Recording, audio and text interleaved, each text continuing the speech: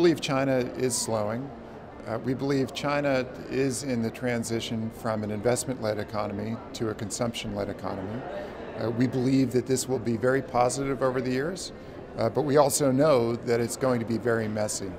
The Chinese slowing is affecting the rest of the world very heavily. Commodity exporting nations, particularly in the emerging markets, have been suffering from this. And that general profit and revenue decline in the emerging markets and China has been spilling into sentiment in the developed markets. So we think a lot of the recent volatility in global markets is attuned to the fact that China is slowing and that slower demand in China in the emerging markets could affect the developed markets. So far, we've not seen a decline in economic activity in the developed markets, but we're watching this very carefully. Many emerging markets nations are dependent on oil exports. Venezuela, 95% of their export revenue comes from oil. So this is a very big factor around the world.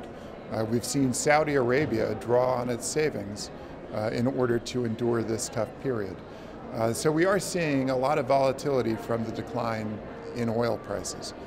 We do think, though, that there are significant offsets. The decline in oil means several $100s a year for the average American family.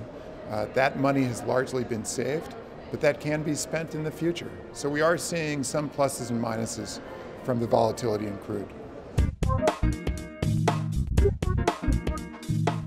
We think that the central banks so far have done a good job supporting economic growth. We think that Europe is finally starting to see quantitative easing kick in.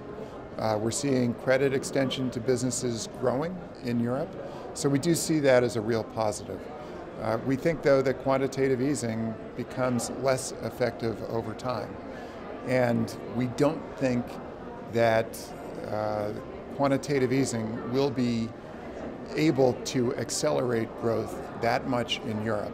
In the United States, we are seeing the withdrawal of monetary stimulus. We think that the Fed is going to act very, very slowly and very carefully so as not to upset global conditions.